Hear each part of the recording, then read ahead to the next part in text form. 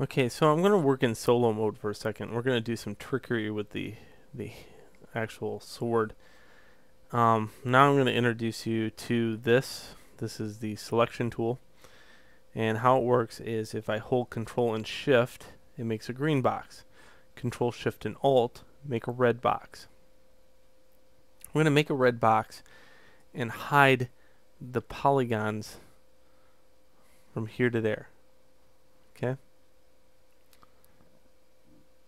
Then I'm going to go down here and group. I'm going to group visible. Okay, leaving this. So now what I should be able to do is click the center with Control Shift and it'll give me the center point. If I unclick it, it'll give me this one. Okay?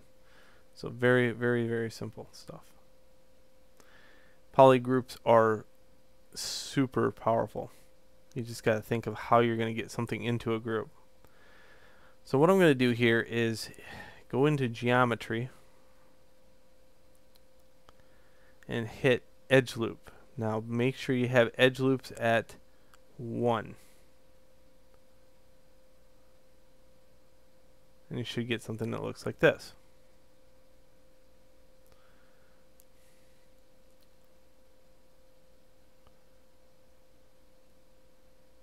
Okay.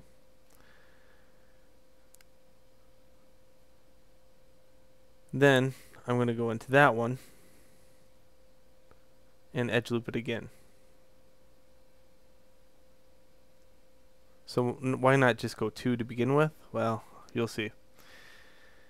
Okay, now what I want to do is mask off this. So I'll hold Control and Shift, click on this, hold Control anywhere, it'll mask it. Control and Shift will make it all come back.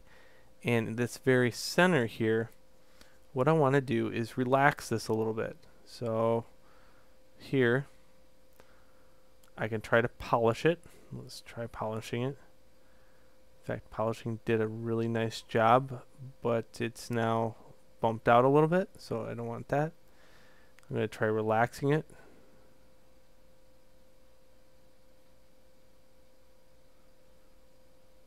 And let's go in here and size it. I'm going to size it in Z, or no, X. That's exactly what I want. That's what I want right there. So I want it towards the center of the object. Okay, and then I'll clear this off. And I got the move tool here, but I want the regular move tool. Again, make sure that your symmetry is set. So set pivot.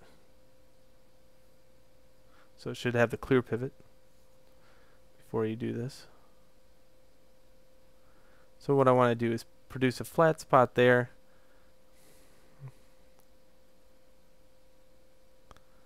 And up above,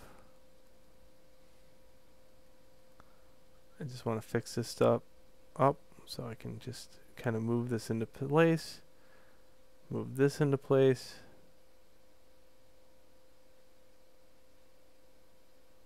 and produce something like that. Okay, wow, right? Okay, so what happens now? Well, make sure both sides look good, and that's your blood groove. And that's a good way to put in a blood groove on a sword in ZBrush. Okay, while you're here, let's sharpen up the tip. Bring this naturally down a little bit. Certainly if you want one of the more squared off swords, you can keep it up there. And let's just test that out. Let's going to divide it. And that is exactly what I want. Yep, perfect.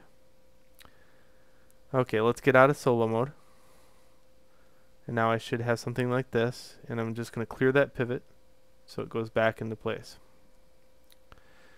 So what I'm going to do is sculpt on each form. That's my next thing. And then we're going to put it all together and do it in a very particular way so it's game ready. That's very important. I produce game ready stuff. I don't produce the illustration stuff. I want this as a low poly representation with a normal map and see what it looks like in Maya at the very end. So we'll go on to the next video where we begin the sculpt.